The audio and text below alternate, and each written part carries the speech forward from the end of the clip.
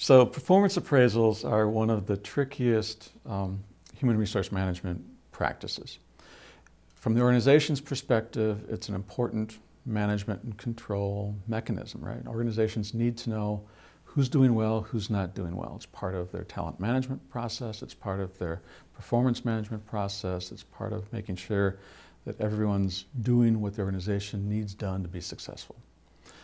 So it serves an important goal for the organization.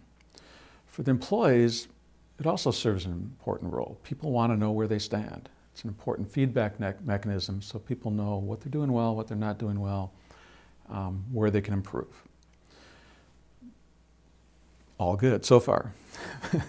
The problem is, from the employee's perspective, it's also used to make employment decisions, raises, promotions, terminations in some cases. So there's kind of mixed motives from the employee's perspective to, on the one hand, present as positive an image as possible to make sure they get as good as an evaluation as possible, to get the best possible raise and ratings that they can. But that presenting the best possible image of themselves is at odds with their want and need to present an accurate picture so they can get feedback on what they're doing well and what they're not doing well. Same thing from the organization standpoint, right? Managers hate filling out performance appraisals. They hate confronting and having to defend the ratings that they give their employees because they know the employees are going to be defensive. So there's a lot of potential conflicts in what both the employee and the organization are trying to achieve.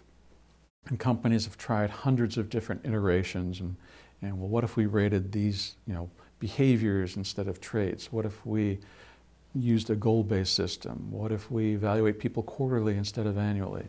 What if we don't use numbers? Companies are trying all kinds of things to try and solve the challenges, and nobody's got the right answer. We know that if you give employees regular ongoing feedback, then that becomes less of a part of that annual or quarterly or biannual meeting, because you're not saving up all the negative things on this employee so you can unload them all at once.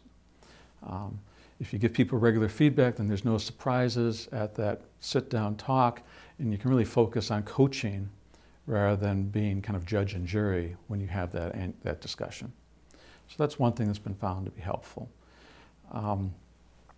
What's evaluated and how those evaluations are done have also been shown to matter, right? So some companies, to make sure managers aren't giving everybody 5s so they can just be the good guy and not have any uncomfortable conversations, force companies to rank order or sort employees into certain categories.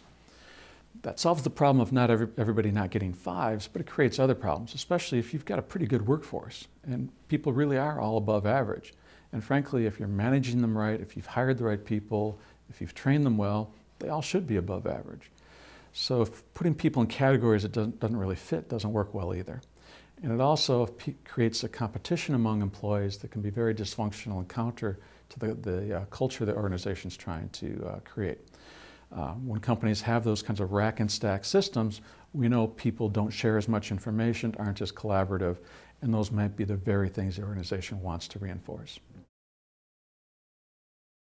Goal setting as part of a performance management system is done cooperatively. So ideally you ask the employee to initially think about what would be appropriate goals. The manager comes into that meeting with some idea of what appropriate goals are, and you come to consensus on what is a reasonable but challenging goal. There's no question goal setting is very effective, but has some caveats, right? A goal is not going to be effective if it's impossible. A goal is not going to be effective if people don't have the knowledge, skills, abilities to deliver on those goals, or if there are barriers that keep them completely outside their control that make it impossible for them to achieve their goals. If people aren't committed to their goals, they're not going to be effective. So you want to use goals, but you want to set goals that are achievable, that employees are going to buy into. Again, back to this notion of alignment.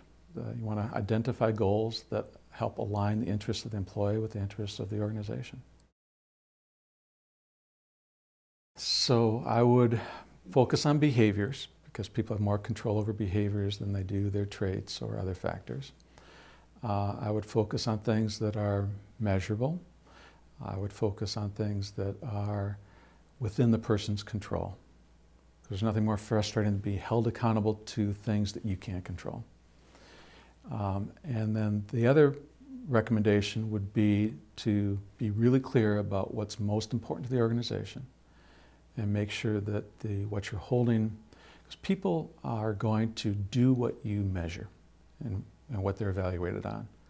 So back to this notion of alignment, you want to make sure that the criteria that you're using, the standards that you're using, are consistent with what's most critical to that organization.